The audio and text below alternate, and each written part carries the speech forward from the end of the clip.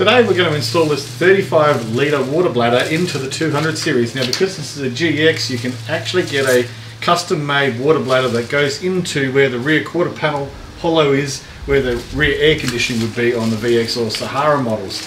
I don't know why it doesn't fit on the GXL, but apparently it's only for the GX. So let's go and have a look at it. So this kit's from a company called FlexiMake. Comes with a nice set of instructions. Comes with the bladder itself.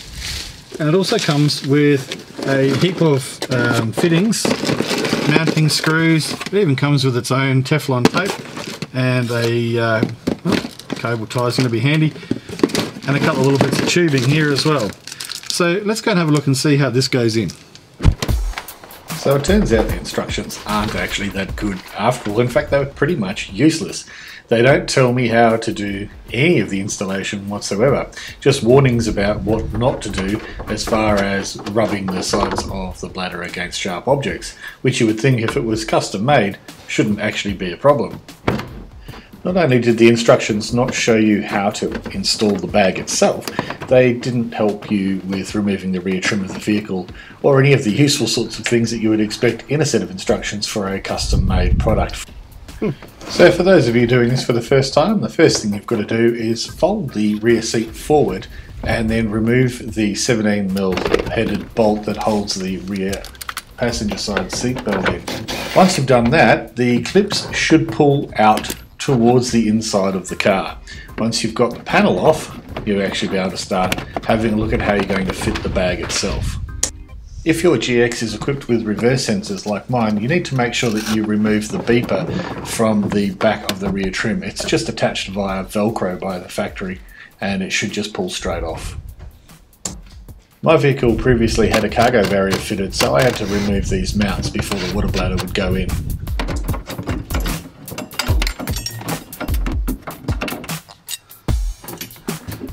And this is where it started to get a little tricky. You would think that this would be pretty simple, but with no instructions and no pictures, it was quite difficult to work out how to actually seat the bag inside of the cavity.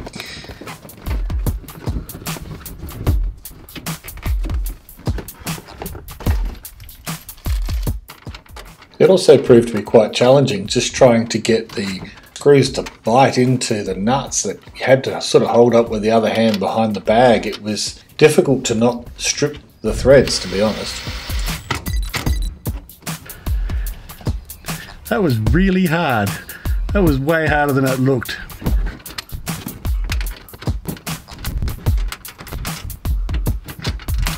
Why are you doing that?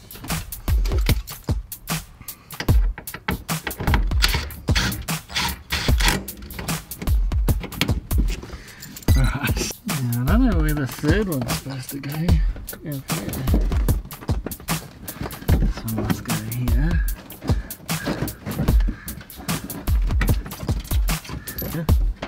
If I can.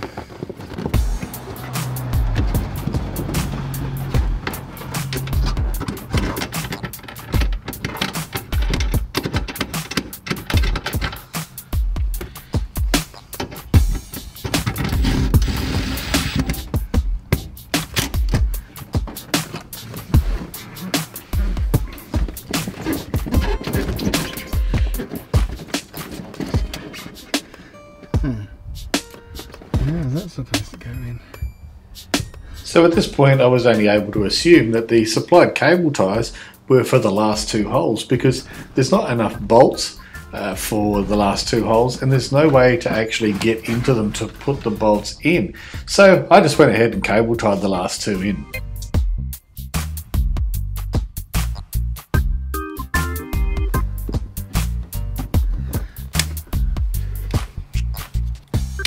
As far as the plumbing goes, there were more adapters and connectors than what you appeared to need, and I don't know if I did this right or not. In fact, I highly doubt that I've done it how they intended it to be done, but I did what seemed to be logical for me and what looked like would work.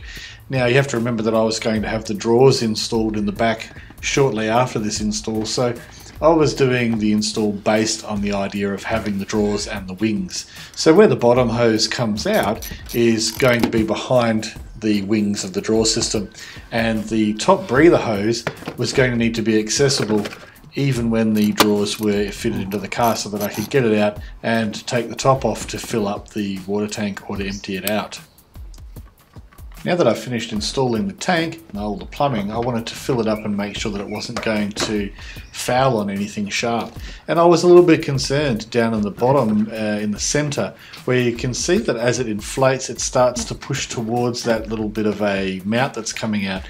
It seems to fill up and actually go over that mount, and also when the interior trim is placed back on, it's going to put pressure back towards the outside of the car. So I was happy with how it was inflating.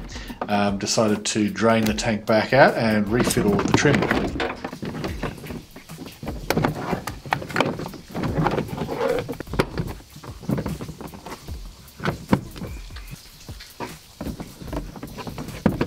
Putting it back together is pretty straightforward. It's just the exact opposite to the way you took it apart. You need to make sure that you put the seatbelt back into its position, lock it in, and you need to make sure that you torque it down with something hard. I used a breaker bar to make sure that it was nice and tight. Then simply put all of the remaining trim panels back in where they came from.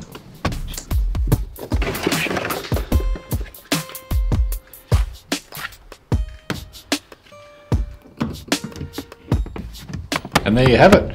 A fully functioning, gravity-fed water bladder that's hidden away and uses up essentially no space.